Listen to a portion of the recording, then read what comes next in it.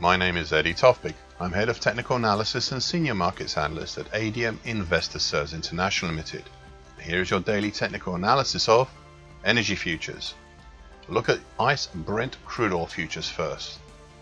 A bearish arami on Friday, possibly also part of a tweezer top, but it is too early to see just as yet. The market was caught in between two GAN numbers in an otherwise fairly free territory. 69.84 on top and 60.93 below.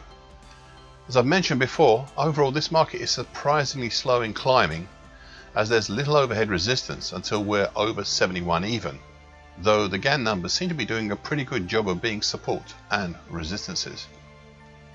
So far today, a spike higher, but ominously looking like a small bear spike or a shooting star pattern type 1 bearish.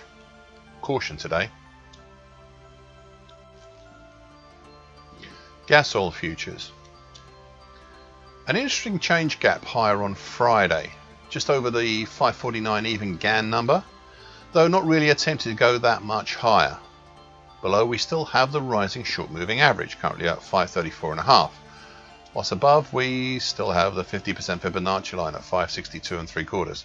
Now this 562 3/4 level is interesting, as it provides the gateway into a significant congestion zone dating from September to December 2019 between 562.75 and 596.5.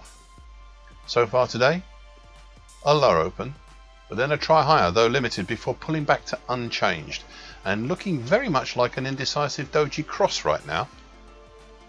Thank you for listening. This short version broadcast gives essential market patterns and consequences. Please be aware of the risk disclaimer posted with this broadcast. Copyright Eddie Tofpik and ADM Investor Services International Limited. And here is your final bit.